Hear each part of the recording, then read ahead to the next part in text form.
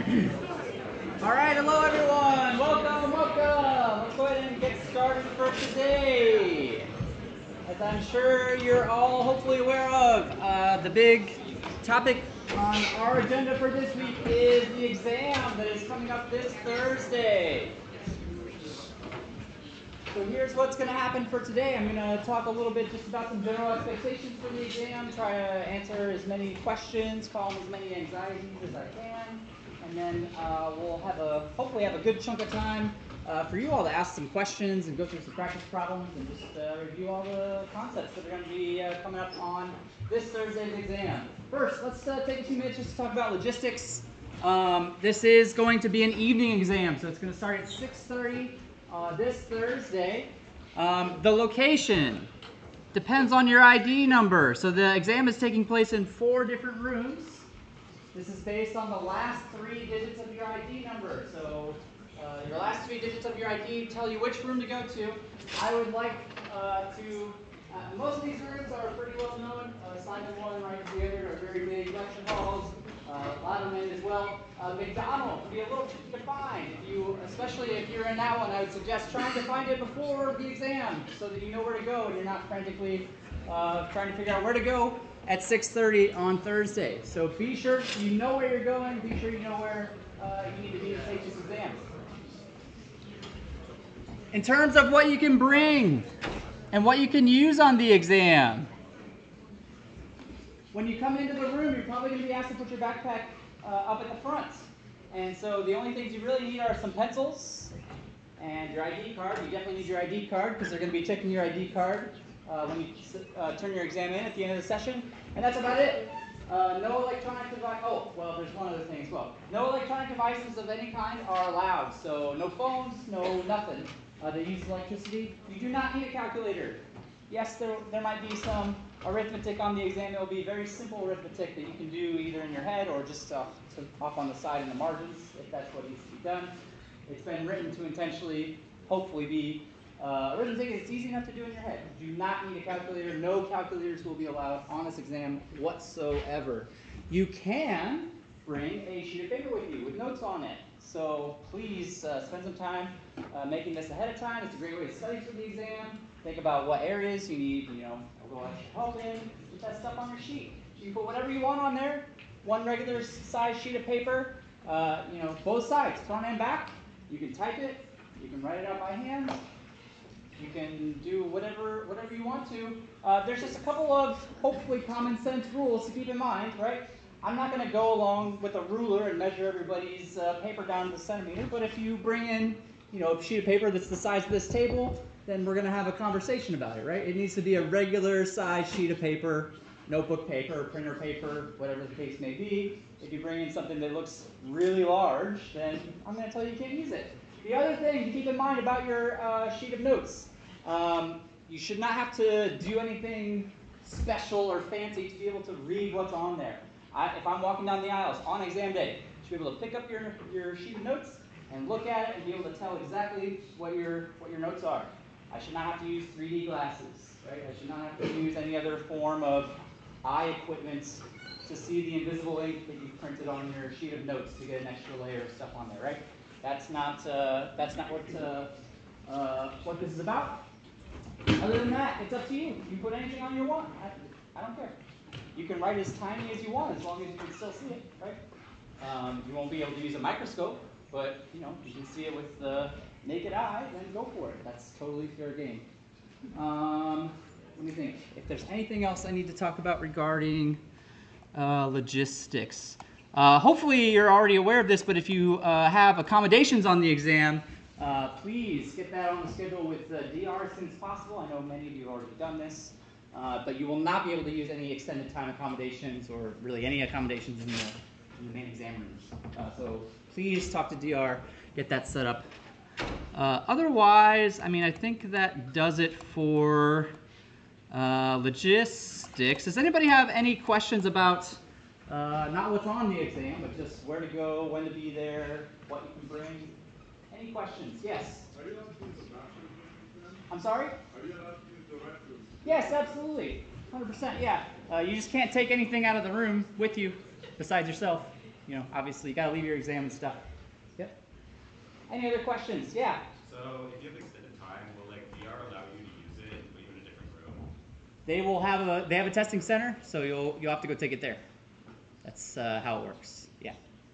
Any other questions I can answer about logistics before we hop into exam content kinds of questions? Okay. Fantastic. That's great.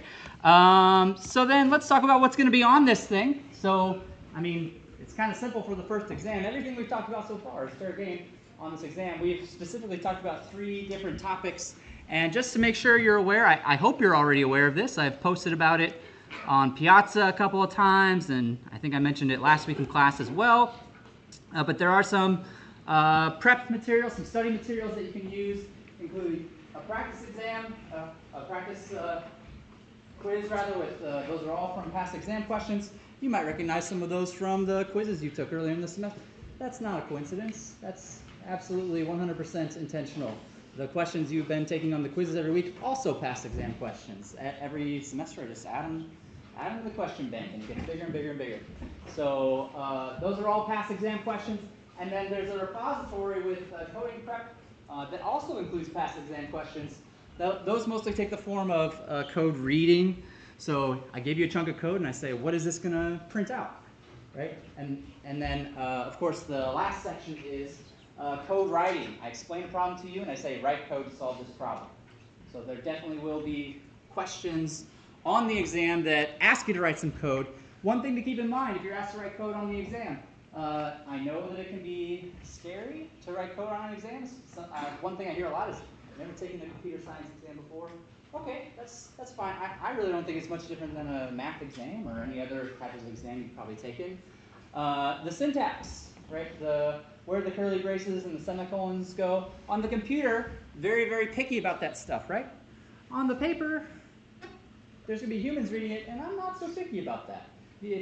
I want you to put the semicolons in, right? I want you to put the brackets in the right place. And also keep in mind, if you don't put the brackets in the right place, that can have a very significant effect on the meaning of your code. But in general, the idea is, you know, if Eclipse would underline that missing semicolon and say, hey, put a semicolon here, I'm not going to take points off for that. You're smart enough to see those kinds of silly little things and fix them on your own, right? I know that you all know that semicolons come at the end of lines. That's not what I'm testing you about. I'm really trying to test you about how well you understand the coding concepts, the tools that we've shown you, and if you can apply those tools properly to solve a problem. That's really what we care about on this exam. So, you know, worry about the semicolons, but don't excessively worry about the semicolons. Most of those little kinds of mistakes are just going to be looked over. Otherwise, I'm trying to think if there's anything else that I need to bring to your attention. I don't think so.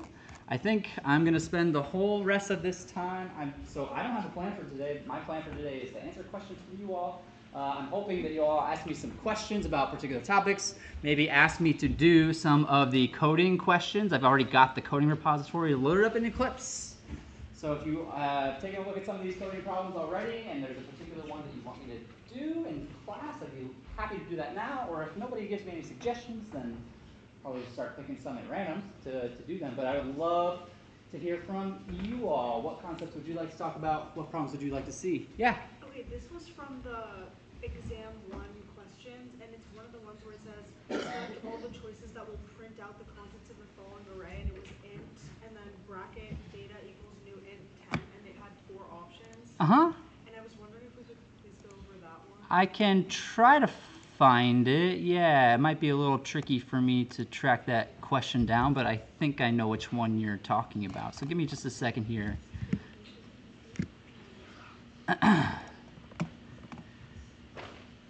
That's going to be, let's see, would it be this bank?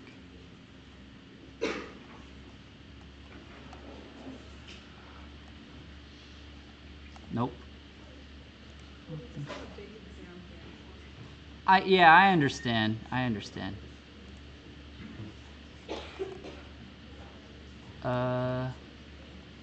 Is it this one? Yes. This one right here? Yes. Okay, great. So let's get everybody else up to speed on this problem since I managed to track it down. You're given 4 snippets of code, which we'll take a look at down here. There's actually multiple problems of this format sprinkled into quizzes and practice and stuff, right? And so the idea is that you're given this array. We want to print out the contents of this array, and I don't even care what order they're printed out in. Just print out every single item from the array.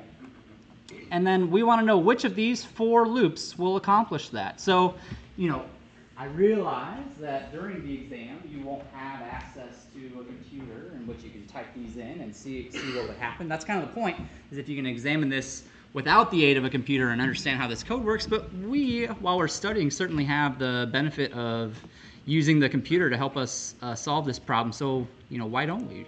Why don't we code it up real quick and see what we can, and we can review some stuff in the process. Quiz review. All right.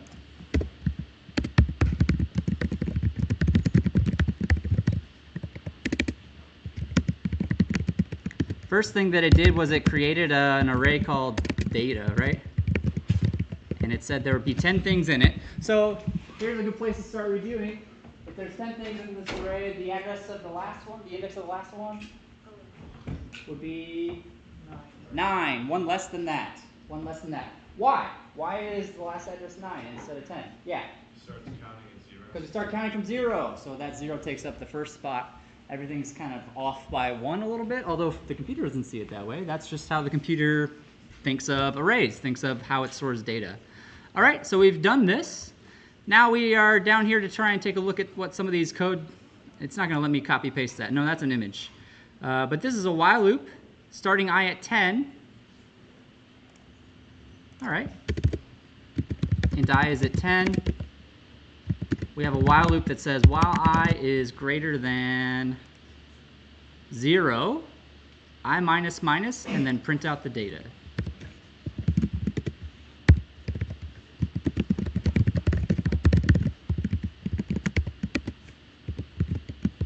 So the first time through this loop, I is going to be 10. It hits this line first. That makes it 9, correct?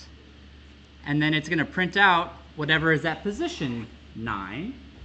So far, I think so good. I think it's going to start at 9, and then it should count down. The question is, will it print all of them?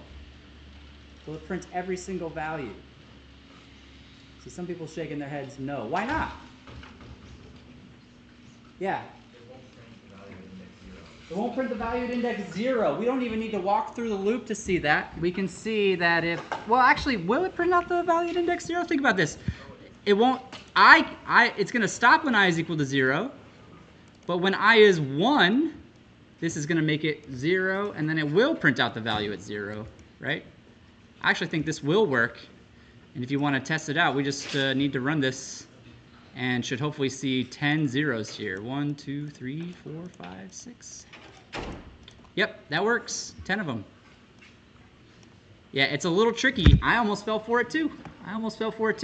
This says, well, I is greater than 0, but the subtraction happens after that, so it still works out. Yes? Just explain this one more time. Yeah, I'd be happy to walk through it in the debugger for you. I'm going to set a breakpoint here on line number 10. We start I at 10, but then this is going to subtract 1. So the first value that it tries to get out of the array is actually at position 9, not 10. Right? And then if we keep stepping through, we'll see that I goes down 1. So there's 8, 7, 6, 5, 4, 3, 2. Finally, there's I is 1. We still haven't, this is still true. I is equal to 1, right? This is still true. I've not failed this condition yet. So if we step forward, we subtract 1 more, that makes I 0. We print out the value that's at position 0. Now this is false, right? 0 is not greater than 0, so the loop's over and we're finished. This works, yes? Why is it printing out all zeros? Can somebody help me with that? Why is it printing out all zeros? Yeah. You created an empty, you just wrote the size, and so it's auto-fills with zeros. Yeah, there's 2 ways to create arrays. This way just creates an empty array, where empty means everything is all zeros. So that's all that's in this array. It's just all zeros. The question doesn't care. The question does not care what the actual numbers are in the array. It just wants to know if you're going to visit each element of the array. So really, whether it contains all zeros or anything doesn't matter. We're just trying to see if we have a loop that's going to iterate properly. All right, so this one works. Yeah. I'm sorry? How would you fill the array? I mean, there's a couple different ways you could do it. It depends on what you want to go in there. If you know what you want to go in the array when I'm creating it, I could say something like this and type out 10 values, right? But I have to know what those values are. Or if I don't know what those values are, I mean, if I want my user to type it in, I could have scanner. Or if I just want to set them myself, I can say data at 0 is equal to such and such. I mean, there's lots of different ways. Kind of depends on where the data is coming from and when you have it.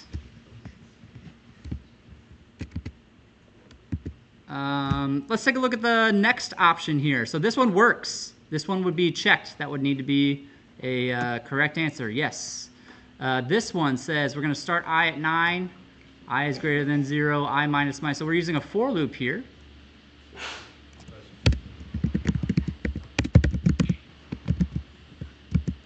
I is greater than 0. It's still moving in the same direction though, right? It's still starting at the back of the array and moving forward. I believe this is what the code says, right? Is this one going to work?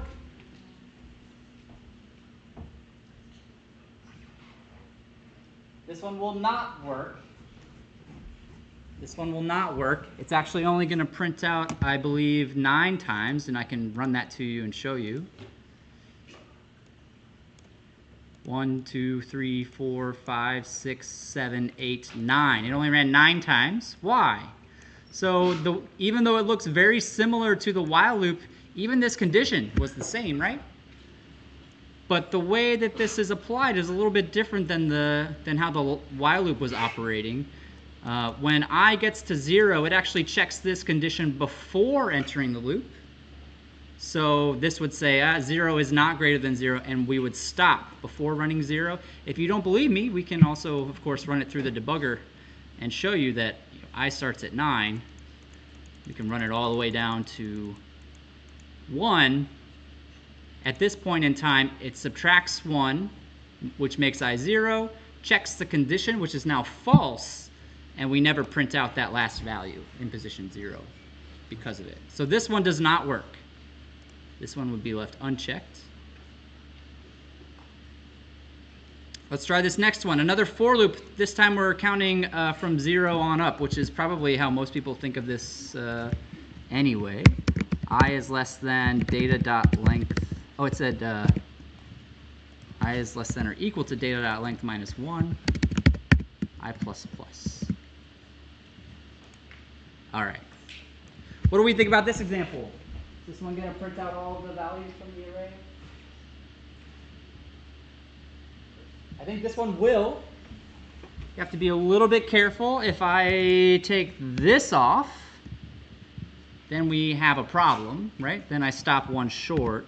Or if I take this off, then I also have a problem, right? That would go 1 too far, right? Actually, what you have written up here, this will work. I can actually run it and show you. If you can run it through the debugger yourself if you'd like to. There's 10 zeros there. I would actually probably prefer to write it like this if it were me. This loop and the one that I had up here before, which I took from the quiz, are going to be equivalent. They're going to run the same number of times, which is 10. And then the last one, we're going back to a while loop. I starts at 0 while I is less than data.length. Okay, this is a very straightforward while loop.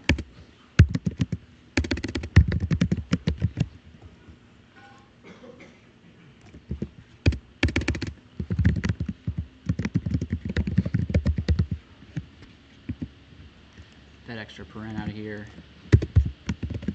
There we go. So print out the value at I, keep going. Print out the value at I, keep going. Will this one work? You can run it and see. I starts at 0, goes up 1.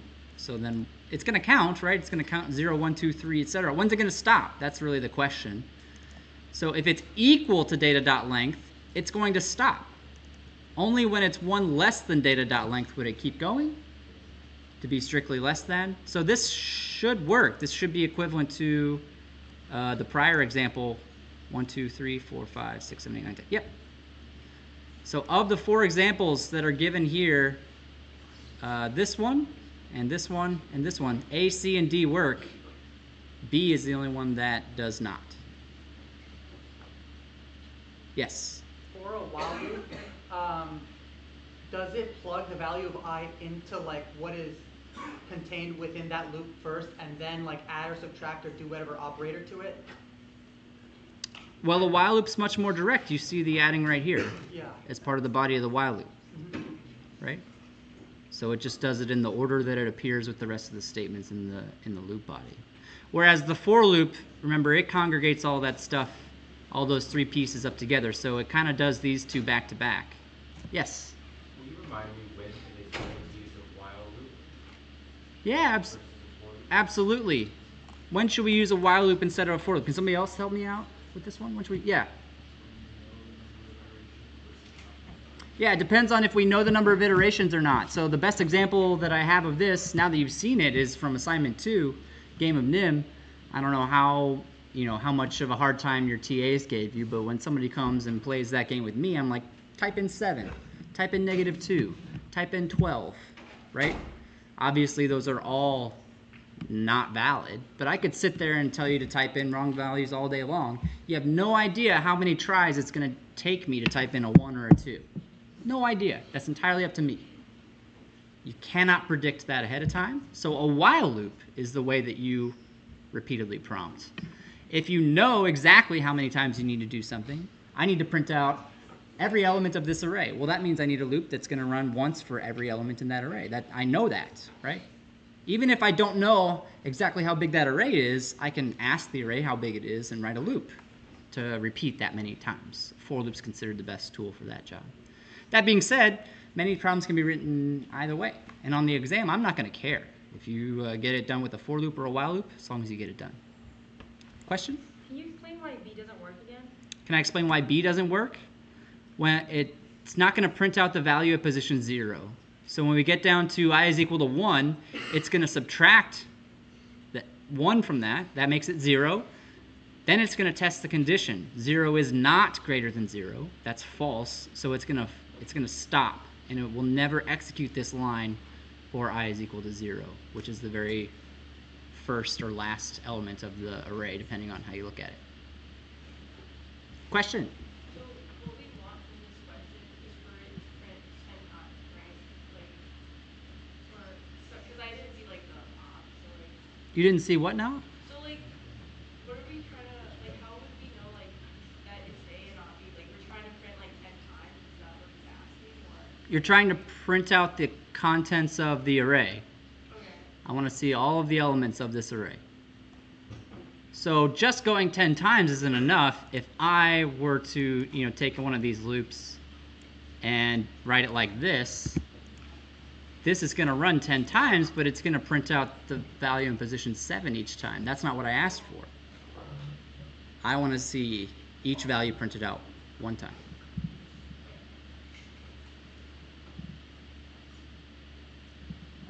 Any other questions on this problem before we head to another one? Yeah.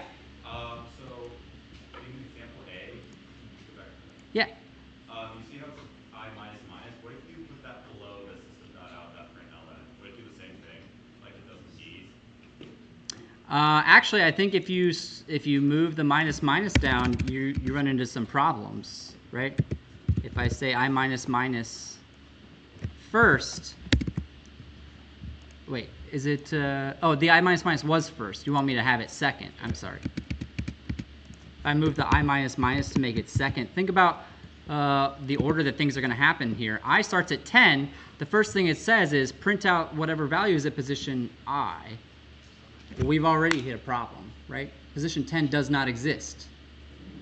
There are 10 things in this array, that is true, but the position of the last one is 9.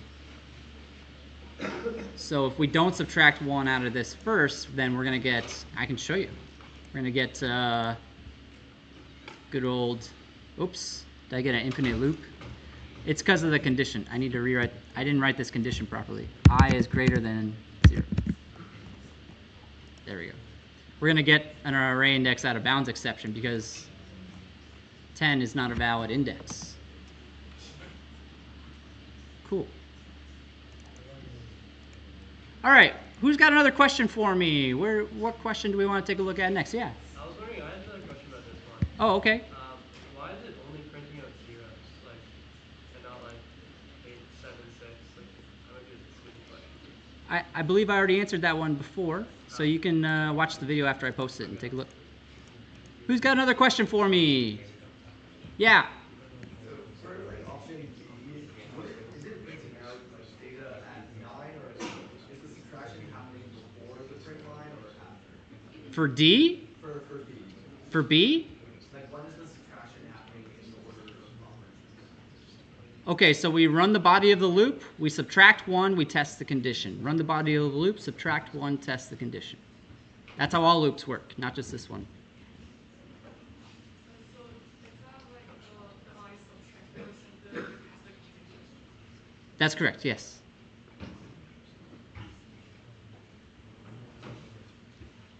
All right, where are we going next? Who's got another question for me? Who's got another question for me? Yeah. This is still regarding the quiz, but it was in the values when we were talking about values, and there was a problem where it said value of true and 4 is greater than 4 plus the string like love, and in the answer it said it was false space love, but I wasn't sure when or when not to include a space when you go into To include a space, I mean white space, that's a tricky, I wouldn't worry about that on the exam for sure, yeah. Don't worry about small stuff like that on the exam. Not a thing you need to worry about. You're not going to get counted off for missing a space between words. That's not going to happen. And if it does, submit a regrade request and I will give you the point back. Yes? I was wondering if we could look at, it was one of the exercises for module 3. Okay. And it was the one that was asking us to like find the sum of all the values stored in row like 2. Can you direct me? Yeah, it was in the module 3 and then the exercises. Oh, okay. Yeah. Some second row? Yeah. Okay. Perfect. Yeah, thank you. All right, so here's an exercise. It says we want to write code that will sum and print the values of the second row of the array. So here's the array, and this is a two-dimensional array, right? We've got rows and columns. How many rows are here? 3. And there's 3 columns too, right? There's 3 columns too. So we need to write code that's going to pull out this second row and sum it up. And the way this problem's worded is a little bit ambiguous, but we'll deal with it. So in this particular case, I know in a lot of other situations I've illustrated the loop within a loop structure. What do we call that when I have a loop inside of a loop? Nested. Good. Yeah. Awesome. And so it might be your first inclination that, okay, we're dealing with a two-dimensional array. Maybe I need a nested loop. I actually don't think that's the case here. And to understand why that's not the case, consider that we know exactly which row we want. Right? We know exactly which row we want. So the row is not changing. The row is constant. It's only the column that needs to change. And that means we don't need 2 loops. We really just need 1. We just need 1 loop that's going to iterate down the columns for us for the selected row. Okay, that makes things a lot easier. So I want to make a loop that starts at column 0 and ends at the very last column. How do I get the total number of columns out of this guy? My array is called table. How do I get the total number of columns out of this? So it's not this. This is rows. Table 0 length. The idea here is that we're going to the 0th row and taking the length of that. So the length of a row tells me the number of columns. I plus plus. We need to compute the sum. Where are we going to put the sum? We need to have a variable for that, probably. So let's make a variable. Start it at 0. Our sum is going to get added. We're gonna extract a value from the array. Which value is the row and which value is the column? First one is the row, second one is the column. So if we want the second row, this is a little ambiguous. I should have been a bit more specific about how I specified this. Do I want row 1 or row 2 here? Whatever. I don't really care about that too much. What I care more about is that we have I in the column space, so that the first time through it pulls out the value in column 0, second time through it pulls out the value in column 1 until it hits all of the columns. And then when we get down here, we can just print out the sum. If I run this, I'm hoping I see 18 come back out, right? That's the sum of 11 plus 4 plus 3. So let's give this a whirl. Yeah, cool. And if I, switch it to a different row, this should give me this sum now, right? 2 plus 2 is 4 plus 3 is 7. There we go. Cool. Looks good. Any questions on this one before we move to another? Okay. Anybody have another problem they'd like for me to go over, talk about, work through? Yes? For the multiple choice questions,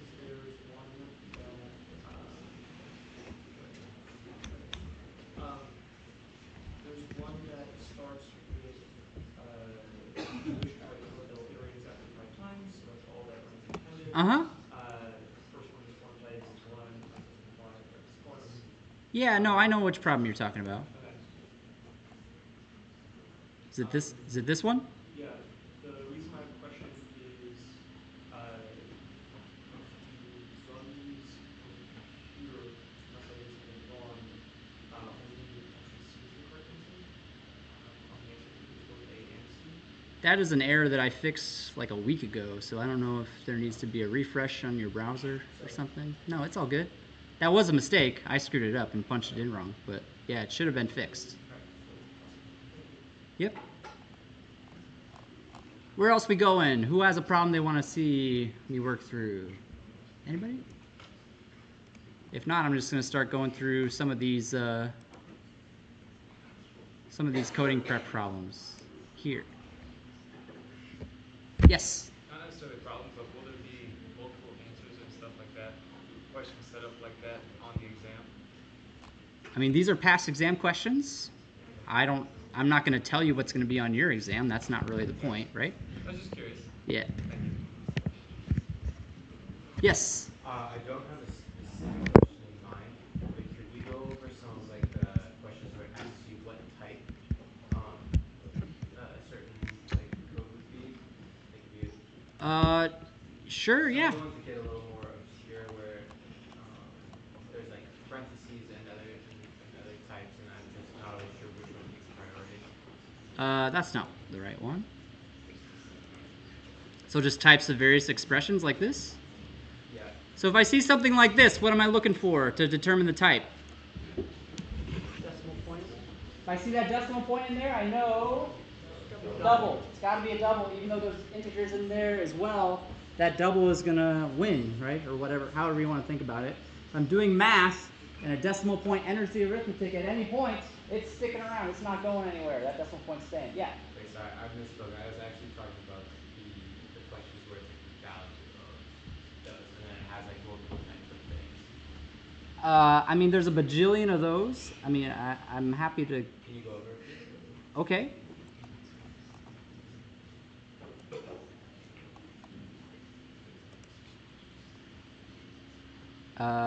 Yeah, so, I mean, if we take a look at this one, it's asking for the value of this guy.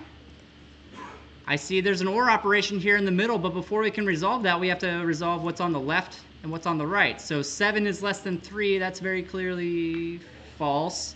9 is equal to 2, that's also false. So false or false is going to give me false, just per the truth tables. Yep. All right, here we've got our good friend modulus. So modulus, how does that fit into the order of operations? You've heard of PEMDAS or whatever acronym you want to use to remember order of operations. Modulus fits in with multiplication and division, right? So that modulus is going to happen first. We're not going to do the addition first. We're going to do probably this one first. So what is 7 modulus 2? It should be 1. It's the remainder after division. So one thing to keep in mind with modulus, the answer is always going to be less than whatever this number is. Always. The only possible answers that I can get with a modulus of 2 are either 0 or 1. That's it. Those are the only possible answers that I can get for remainders, right? So this is going to be a remainder of 1. This one is going to be, 5 goes in 3 times with a remainder of 4. So 1 plus 4 should give me 5 for this problem. Here's the one that somebody just asked me about a second ago, about the spacing. So here we can see we've got this mess in parentheses to take a look at first.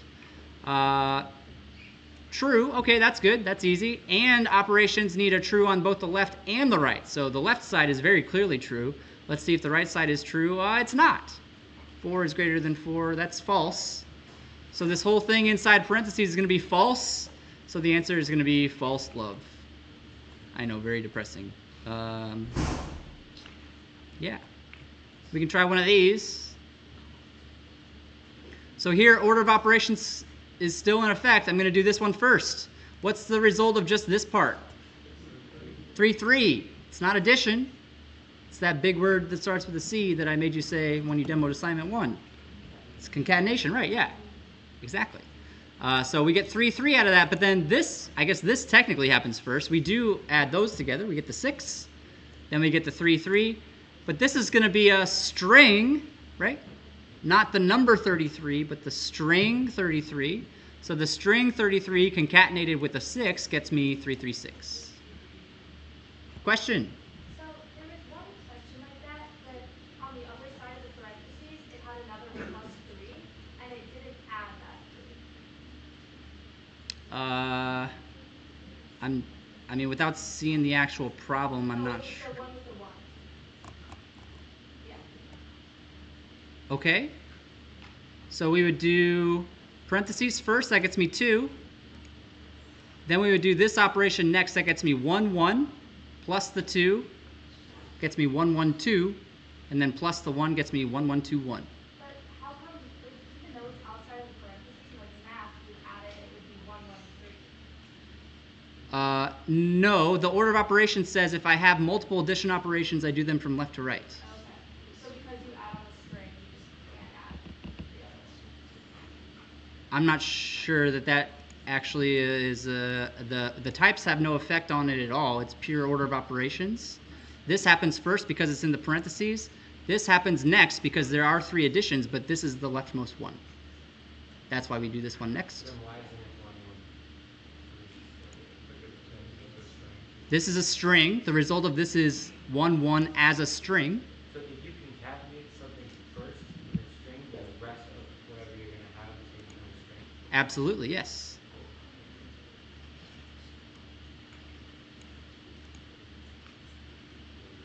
Any other questions? Yes. Can you go over the past tense and write next one of the questions? Be happy to, yes. Question 6. This one here? Password generator one? Okay, great.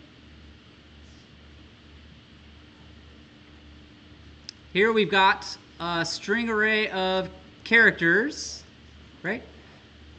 So we've got an array of strings, and these are the characters that are acceptable to be used within a password. So what our job is then is to randomly select characters out of this array to make a password for you. We ask the user how many characters they want their password to have. So if they type in 8, then I'm going to generate a password that has 8 random characters in it. So I'm randomly going to select 8 letters out of this big array of letters that I've got here, right? If they type it in 12, then I'll make 12 long, so on and so forth. Okay, so I know how many times I need to pick something out of this array. That tells me there's some repetition going involved. I know how many repetitions I want. So this is a good spot to use a for loop. For me, I'm probably going to write it out something like this. I is less than the length I plus plus.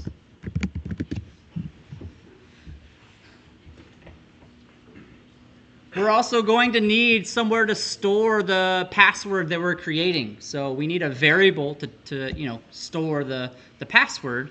And the way it's going to work is we're going to randomly select a character and just kind of tack it onto the end of that password, one at a time. So let's make that variable here. And when we first start out, I haven't randomly selected any characters yet. So a good thing for me to start this password at would be just, what's this called? It's an empty string. It's an empty string. It would be like the equivalent of setting an integer equal to 0. We've seen this before. This is not the first time this has popped up in class. All right, so I've got my empty string. I want to randomly select one of these characters. So I need to pick an index between 0 and whatever the length of this array is, right? I don't even tell you what the length of this character's array is, but we can ask that question. How do I generate a random number between 0 and whatever the length of that array is? We're going to use math.random. So math.random gives me values between 0 and 1. How do I stretch it so that it gives me values between 0 and the length of the array? What am I going to do? I'm going to multiply it by characters dot length. And then one final thing that I'm going to need to do is cast it to an integer, because this is about to be used as an index, right, into this character array. In fact, I'm going to create a variable that says as much. An index into an array must be an int, right? I can't go to position 2.5 in an array. That doesn't exist. So it has to be an integer. But this, I'm arguing, is going to give me a value between 0 and the length of the array. It's going to give me a value that can appropriately be used as an index. It's not going to give me any that are too big, and it's not going to give me any that are too small. Does anybody need another explanation of how that line of code works? Okay. So then the next thing that we're going to do is we're just going to grab something out of the array, and we're going to concatenate it onto our password. We're going to add that letter on. So we're going to say characters at index here. And that's it. I'll add a print line down here so that we can see our results.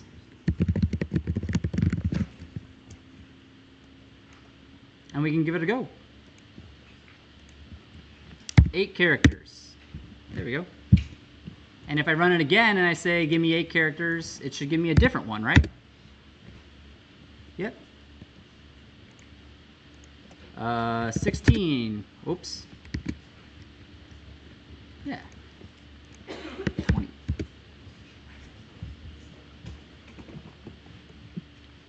Seems to be working pretty well. Yes.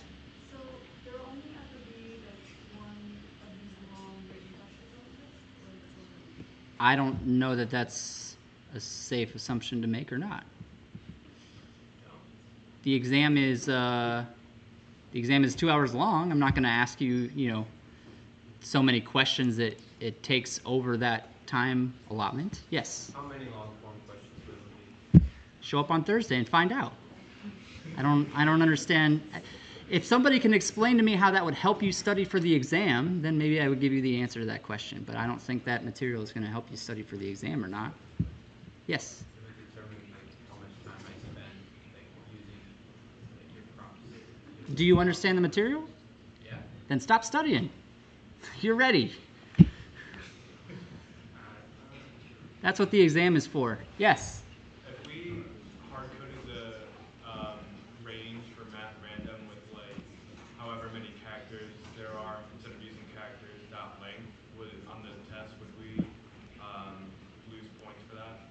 Oh, like you just put like 32 here or whatever? I mean, I guess not, but you're just wasting your time Yeah. sitting here counting them all. Yeah. This is definitely going to be a quicker route to what you're looking for. I don't want to see numbers hard coded. That's definitely not what I'm looking for. Yeah. And on a lot of these problems, I mean, you are so while this particular problem maybe I wouldn't take off for that. On other ones, yeah, definitely that would be worthy of taking points off. Some of the problems specifically say this should work for arrays of any size. So if you hard code a length in there, that's not going to work for arrays of any size. Yeah. What else we got? Any questions on this problem before we go to another one? Yeah, up there.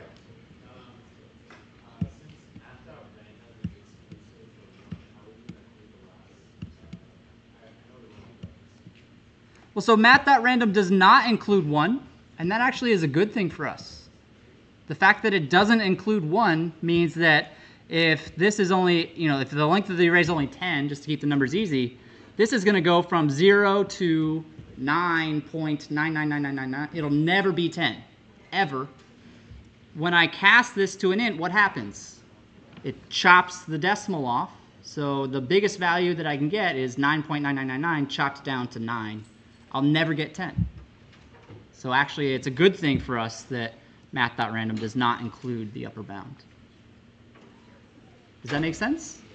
Okay. Was there another hand I saw somewhere? Or yes? I have a question about the module 3 exercises and 9 colors. Okay. Sure thing.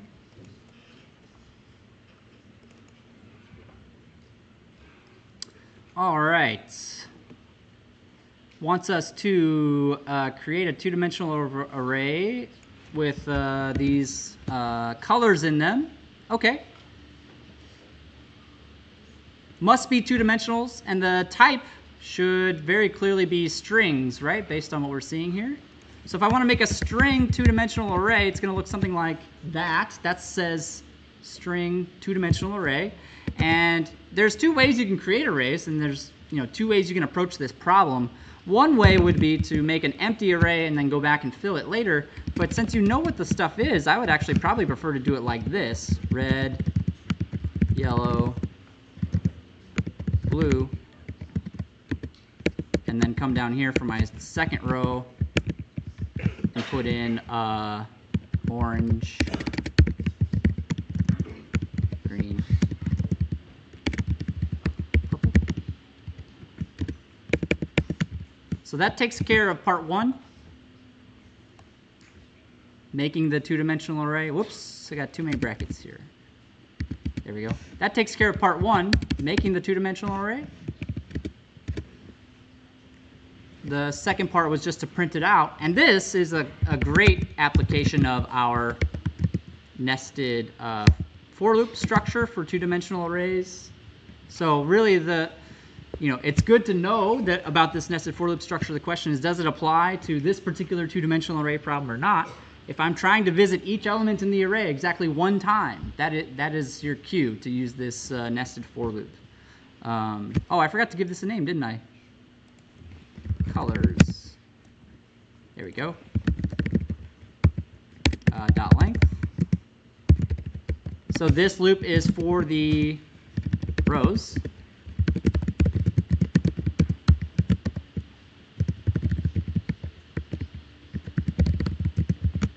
This loop is for the columns.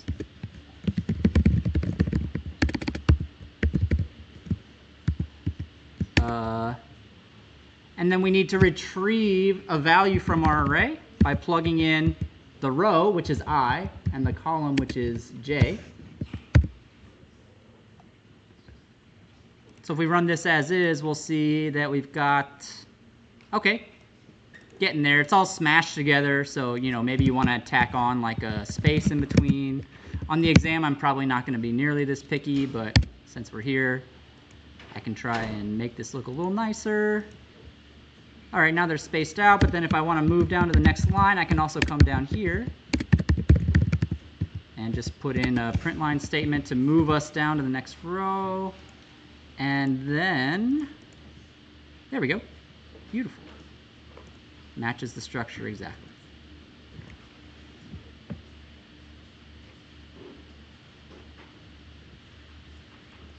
Any questions on this problem? Yes?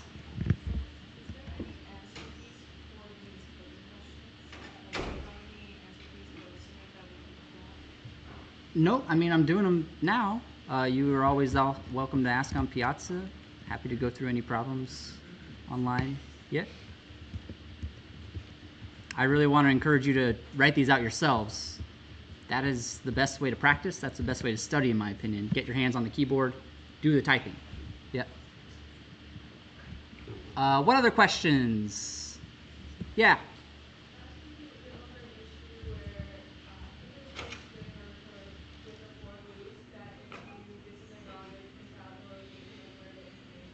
Uh-huh. Yeah, I mean, that's actually relevant to the problem that we just did. This problem said, you know, print out the array. And if you tried to just print out the array directly like this, then you would see this.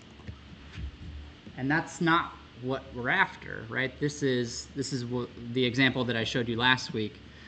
So you can't just print out the array all in one go like this.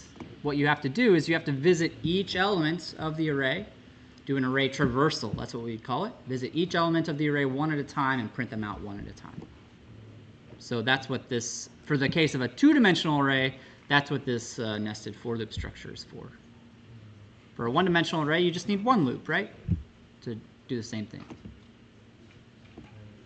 What's next? Somebody have an exercise or an example you'd like to see? Yes? Can you do the question 4 for the past example? Question 4, yep.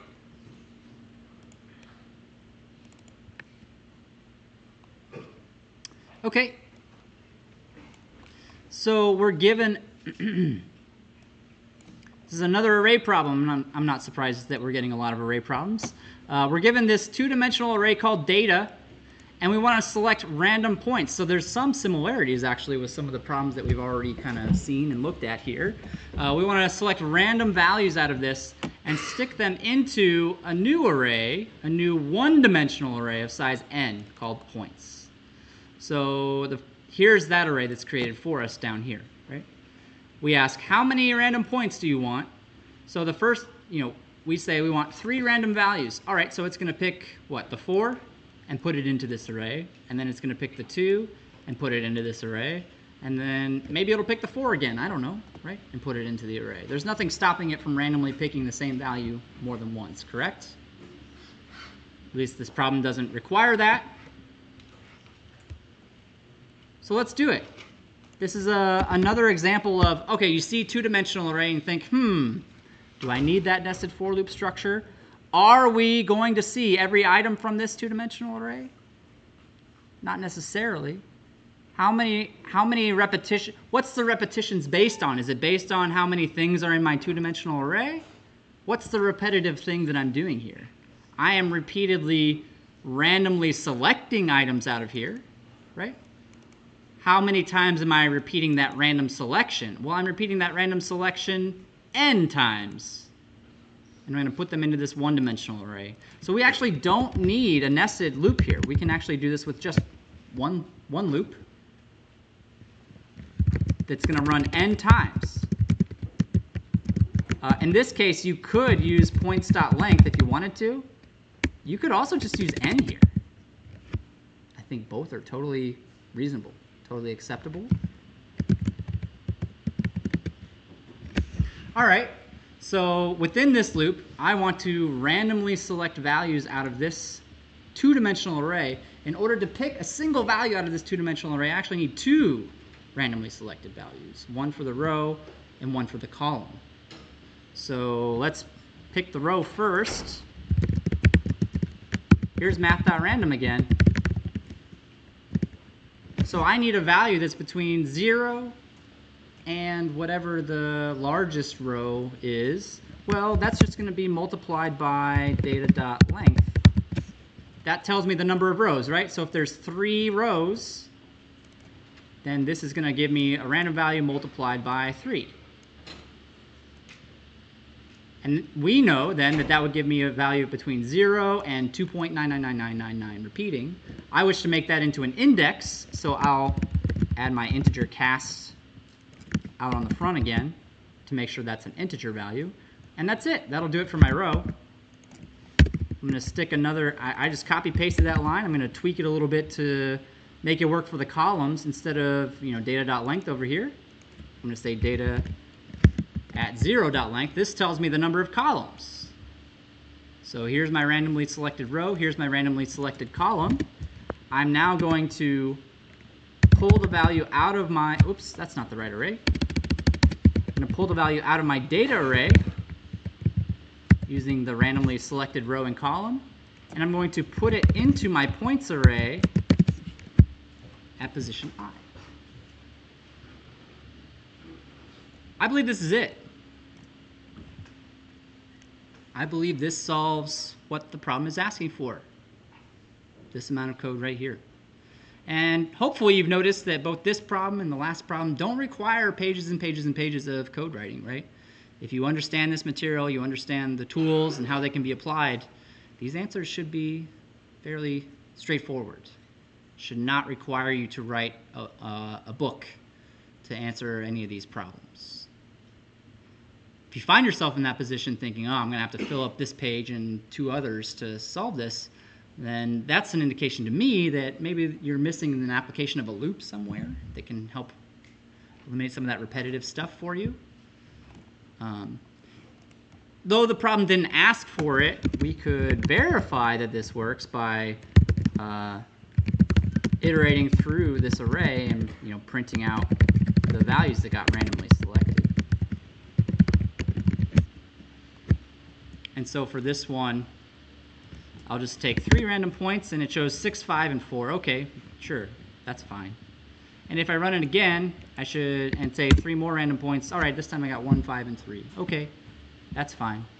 If I do a lot of random points, then I'll see it's going to get some repeats in there. Yeah, there we go. But still doing what I asked it to, giving me 10 random values. A couple things here before I wrap this problem up, though. For starters, this is definitely one where I've given you this array of data values that you can use to kind of practice. But on the exam, here's what this is going to look like. It's going to look like this. Oops, not like that. Sorry. Stop doing that. Eclipse really wants me to. It's just going to say ... in between the brackets. I'm not going to show you what the data is. The data doesn't matter, right? The data does not matter. Or another way of thinking about this is that your code should work regardless of what values are inside of these brackets, as the comment implies. So if I come up through here and I add another row, right, with more values, I want the code that I wrote to still be functional. And it is. I know that it is because I didn't hard code in 3 here. I used data.length, right? I didn't, oh, actually that would have been 2. But anyway, yeah. Question?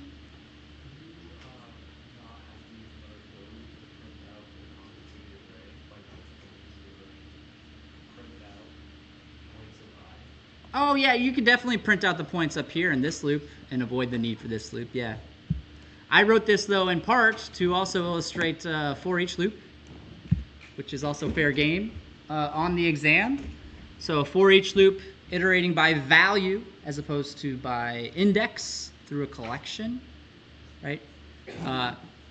Another thing about the for each loop, this is always going to be an array, right? If I'm not working with arrays, then for each loops are not even in the realm of tools that I'm considering using on this exam, right? If there's an array involved, then okay, for each loops are on the table. It's up to you whether you really want to use one or whether you just want to iterate by index. Although I can always write a for each loop on the exam if I want to, so you still need to be prepared to examine that kind of code if it shows up. Any questions about this? Did you? Yes. So in the second row for under the for loop, the integer column, why does data.length why does it have a 0 in brackets? I think I missed that part. Yeah. So for a 2-dimensional array, this tells us let me take a step back. For a one-dimensional array, this just tells us how many things are in the array, right? For a two-dimensional array, this does not tell me how many things are in the array. This just tells me how many rows are in the array. This is the statement that we use to tell us how many columns are in the array. And to understand why this is here, what we're actually doing is saying go to row 0 and take the length of that. The length of a row is equal to the number of columns, right? Any other questions on this before we go to another problem? We still have time to do at least one or two more. Did I see a problem over here? Yeah. Like, let's say the user puts -1. Do we have to account for that? I think typically I have you assume only positive stuff. I guess I didn't actually say that here, but on the exam, the question will definitely be clear. Yeah, very clear and direct as to what is expected.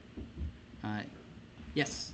I have a question about not the random from the exam. Okay. And it was the one that said mark the relatives of all examples that will generate random numbers between 3 inclusive and 7 exclusive. And I was just having trouble with the parentheses. It was from the practice quiz. I think it was probably in here, maybe.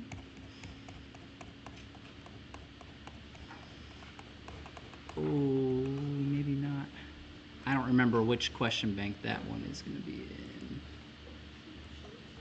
I know which problem you're talking about. I just am trying to figure out how to get it up on the screen.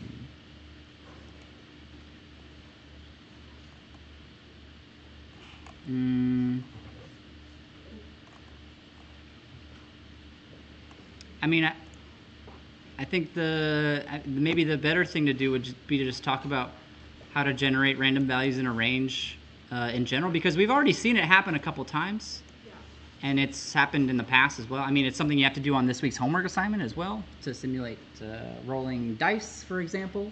There's a formula, and I definitely remember going through this formula in class. We actually aren't using part of the formula here, though. Why not? Which part of the random number generation formula hasn't been relevant to us? The lower bound, right?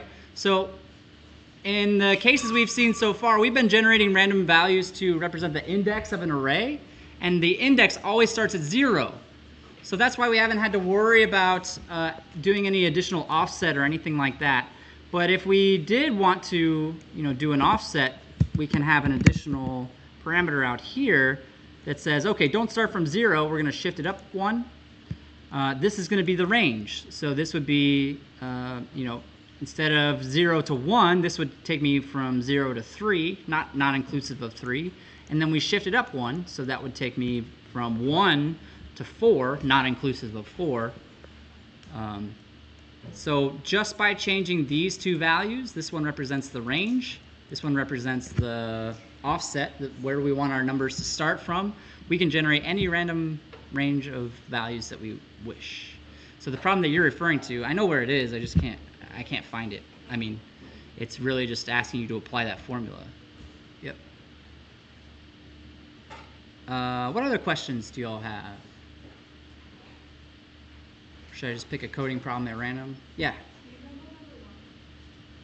Of the coding problems? This one? Okay.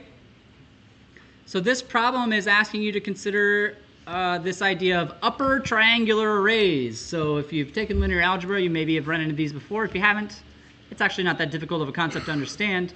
It's a square array, so there will definitely be equal numbers of rows and columns. And then all the values on the diagonal from upper left to the bottom right are 1s, and then everything above that is also a 1. That's why it's called an upper triangular, the upper half. The upper triangle is all 1s, and the bottom is all 0s. So we want to provide code where the user says what the value of n is. If they say n is 5, then we wish to generate this exact one, right? Has 5 rows and 5 columns. If they say that n is 7, then I want to see, the same thing except with 7 rows and 7 columns, right? That's what this problem is asking us to do. So let's go ahead and work through this one. First thing we need to do is create the array. So we'll go ahead and create create it as an array. I believe it wants doubles, although really, if you used ints here, the values are all 0 and 1, so I don't think I was even that picky about it, right? Int is fine. We'll call it, I don't know what we're going to call it. We're going to call it upper triangle. That's what we're going to call it. And we're going to make it as a new array where it's square. So whatever value of n the user has typed in is going to be used for both the rows and the columns. And at this point in time, you know, this is a default array. We know it's all filled with zeros. So really all we have to do is write the code that's going to fill the upper part with ones. You don't have to touch the zeros. They're already there. When we create an empty array like this, the zeros are already in there. It's all zeros right now. So we really just have to figure out how to do this. And you might be thinking, all right, two-dimensional array, is this the time to use the nested loop structure? Well, I just said we don't have to visit these elements down here, but even though that is the case, I think using a nested loop is probably a good idea. We do have to vary the row and the column, right, to visit all of these spots. So these ones occur over multiple rows and multiple columns. So that tells me that really I think a nested for loop is still probably going to do the trick for me here. I'll write it in the traditional way. Actually, I'm just going to use n here to make it a little simpler.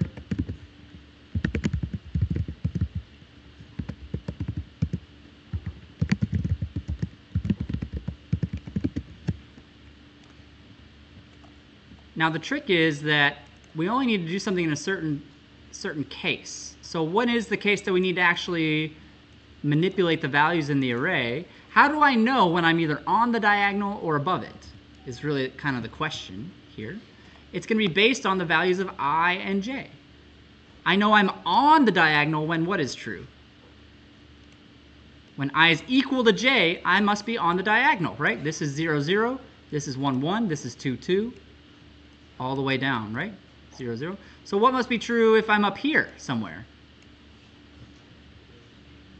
I is the row, which is going to be less than j, which is the column. So if I is less than or equal to j, I need to put a 1 there. Otherwise, I don't need to do anything. Well, we can say that. If I is less than or equal to j, then upper triangle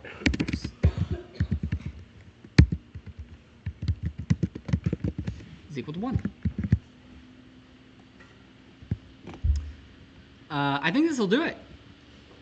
I don't think it asked, yeah, it didn't ask you to print out the array or anything like that. So for the purposes of answering the question that you were given, that's it. But if you want to actually verify, right, that it works and does, you know, what it's supposed to, we're going to need to print out the contents, which I can do by borrowing this nested loop structure again and printing out each of these elements one at a time.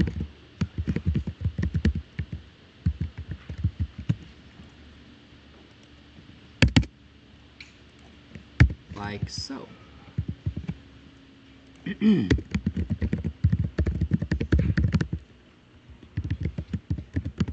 All right, so this bottom part not technically required as part of the question, but since we want to see, I'll type in 10. Oh, beautiful, yes, there it is. Type in, what, 50.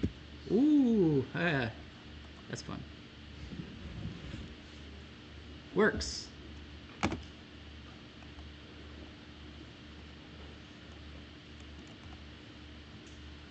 This is the good stuff, though. Any questions?